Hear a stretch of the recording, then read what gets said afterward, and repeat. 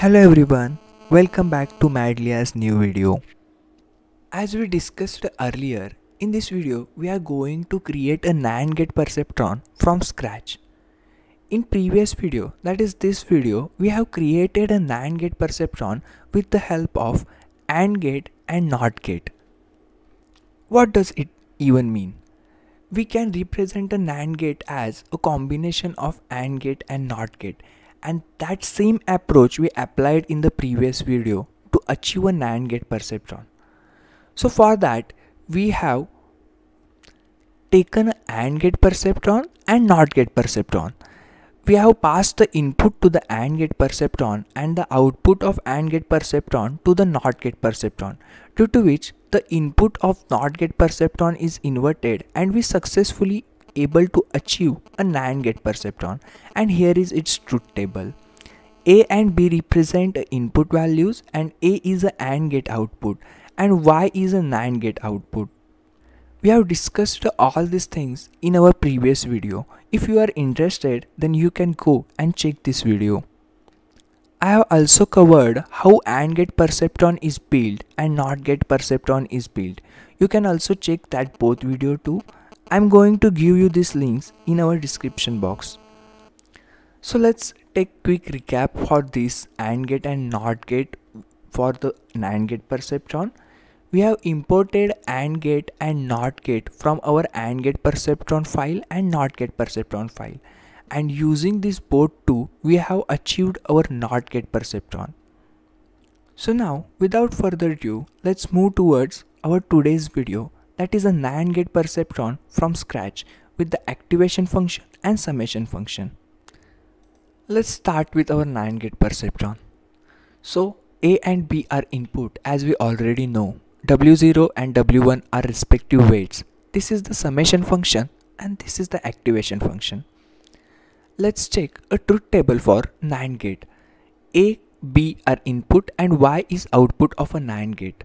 For 0, 0 input, NAND gate gives output as a 1. For 0, 1 it is 1. For 1, 0 it is again 1. And for 1, 1 it is 0.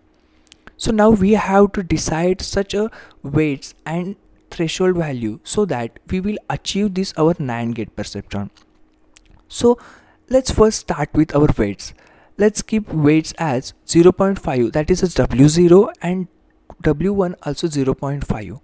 These weights are already calculated weight so that you can understand.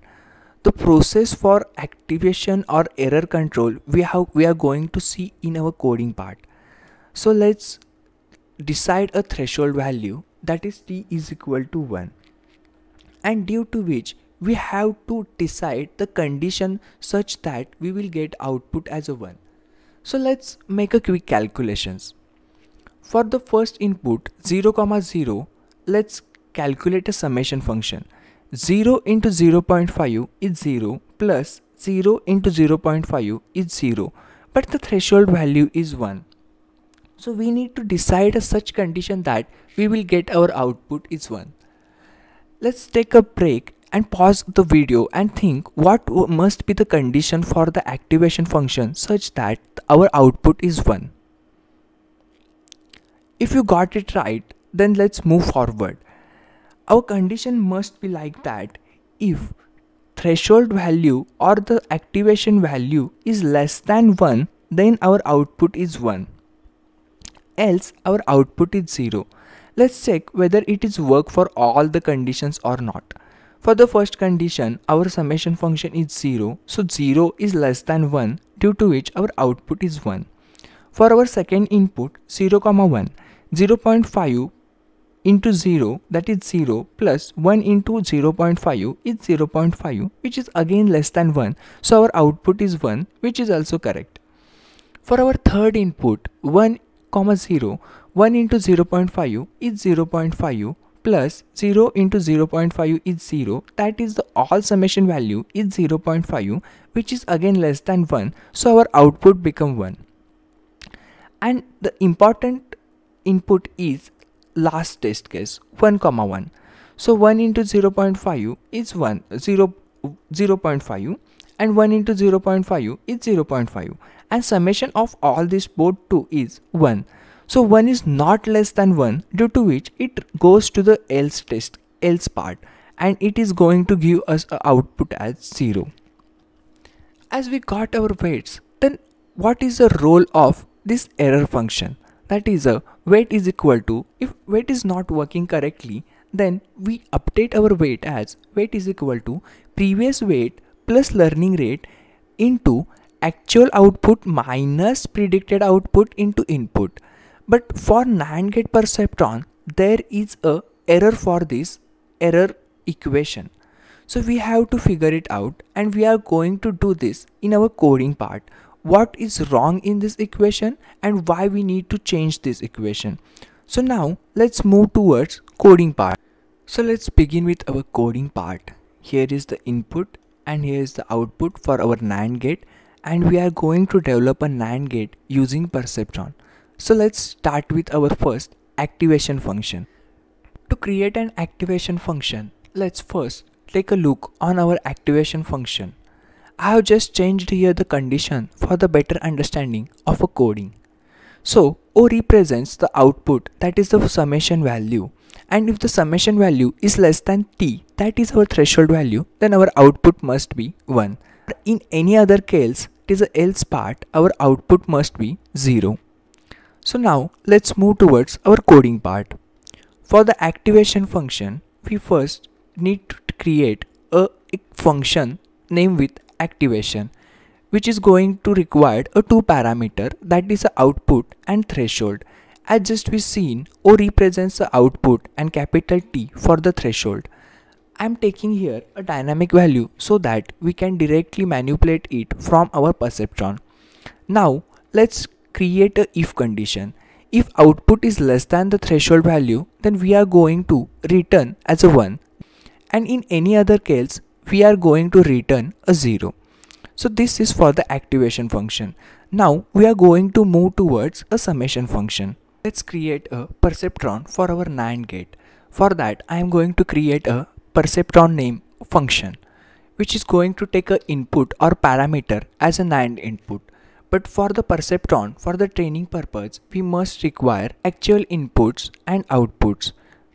That is this truth table. I am going to create a 2 variable named as a, b, that is AB, and the inputs are just like we seen earlier. So let's take Y as the actual output, and output for this you can check now 0 0 1 0 1 1 1 0 1, and for the NAND gate 1 1 is 0.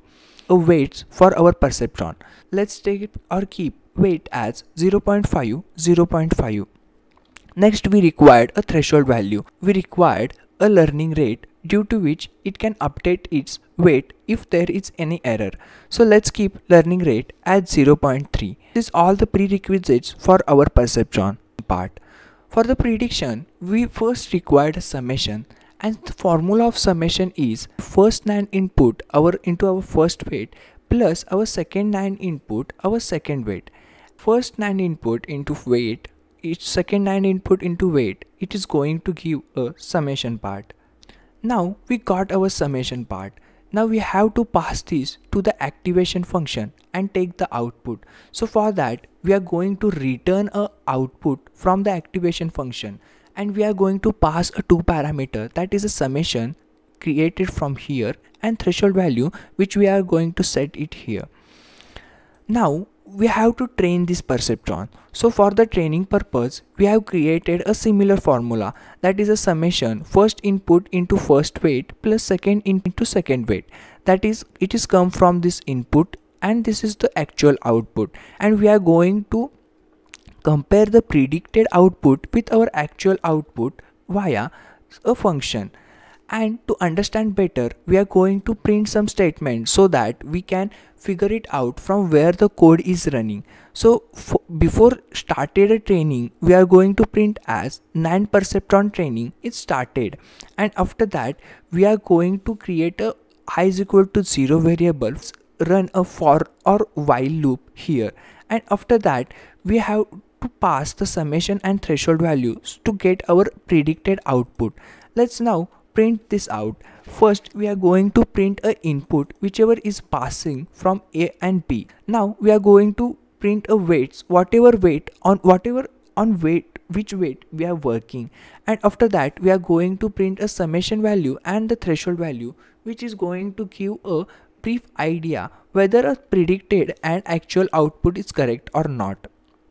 So this is all about our perceptron without any error function, because we already figure out the actual weights. So why not, let's test and run this program.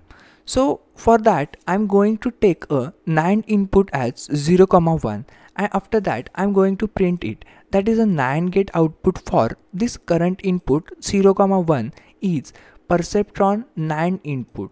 So now it is going to call the perceptron function here, and from here it is going to calculate all the summation part, call the activation function, and return a appropriate output.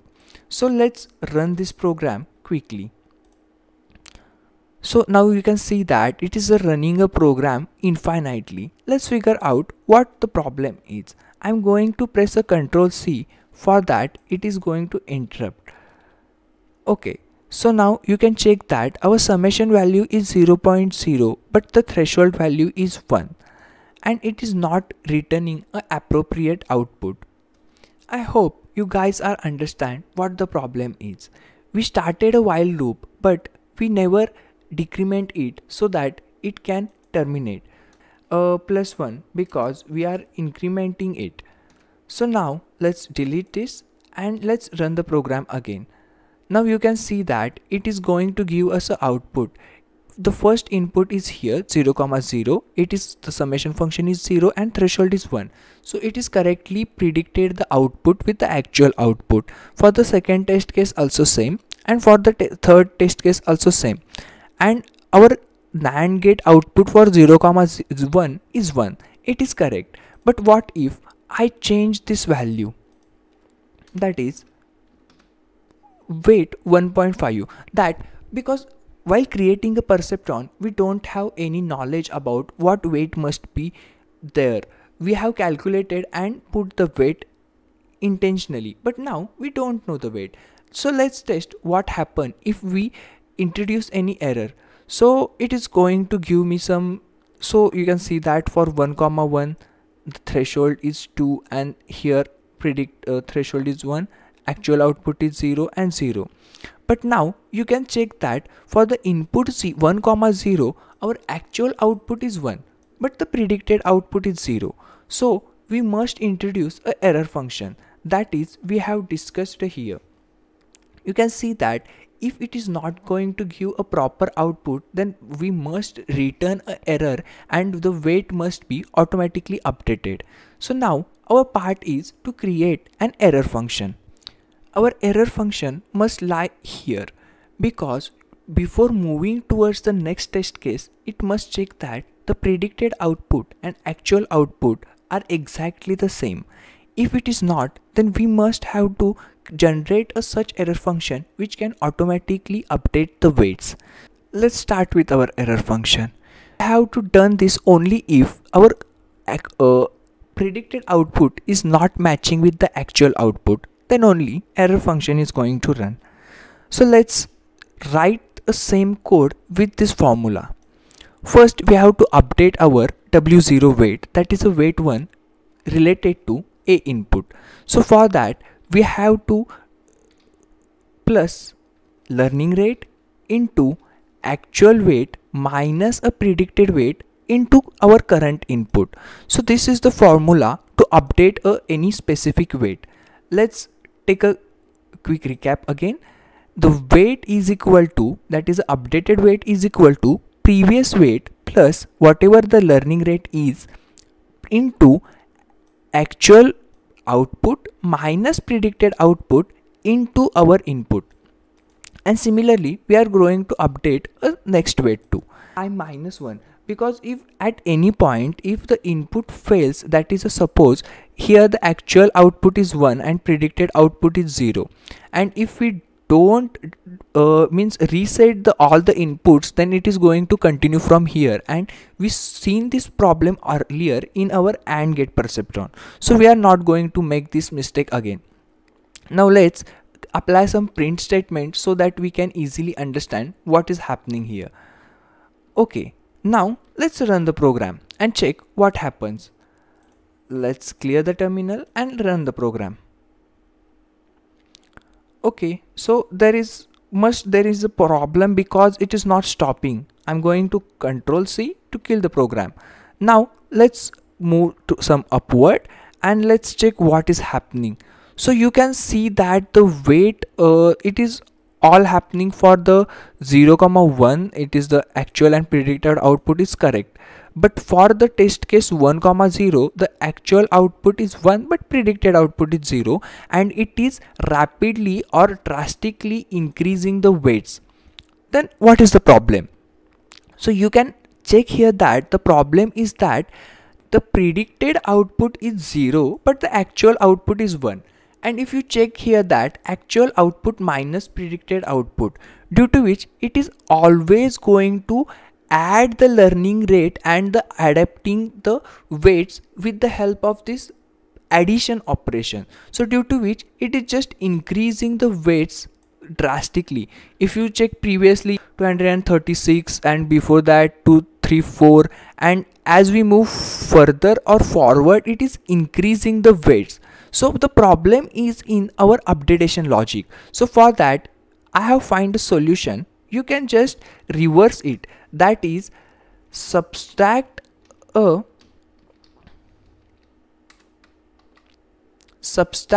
predicted weight from actual weight. So why this is? Because our actual output is 1 and predicted output is 0. If we go with this logic, then 1 minus 0 is always 0, due to which it is never going to update. So what we have to do, that 0 minus 1, it is a minus 1. So it is going to subtract the value. Let's check whether its logic is work or not. Okay, I'm going to save the program, delete the terminal and rerun the program. So now you can see that we got our output very quickly. That is for 0,0, actual and predicted is correct. Weights are 1.5 and 0.5 still. Actual output and predicted output still correct. But for the third input it is 1,0. Actual weights are 1.5 and 0.5. Summation is 1.5, which is greater than threshold, due to which our activation function return the value 0, so that predicted output is 0 and actual output is 1. Now this is the false test case because perceptron fails here. So it is going to update the weights, and now updated weights are 1.2 because our learning rate is 0.3. If you see here, our learning rate is 0.3. So it subtract 0.3 from 1.5 and it update the weight. But still it is going to fail, so it is again going to update its weights, and the final updated weights are 0.89999 recurring. So now it is going to pass all the test case because our now updated weights are perfect. And finally we get our NAND gate output for 0,1 is 1. Let's lastly check again. Let's change NAND gate input as 1,1, save the program and rerun the program. So now you can see that NAND gate output is 0. So this is the NAND gate perceptron. You can change the logic and you can do whatever you want, check the play with it and test it how it is going to work. And I hope you understand this logic why we have changed this, because if we put just like this, it is going to always increase the weight, never decrease the weight, due to which we have to adapt our knowledge or change something so that our perceptron is going to work.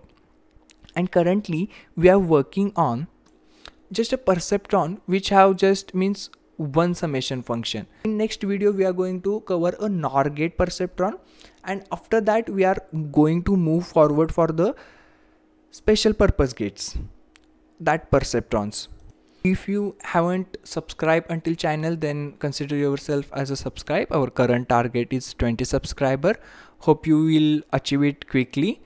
So that's it for the today's video. If you want any before knowledge, that is a AND gate, and here is a AND gate perceptron quick recap, then OR gate, NOT gate, and the NAND gate which is made with the help of AND gate and NOT gate. So you can check that out also. and we will meet in the next video.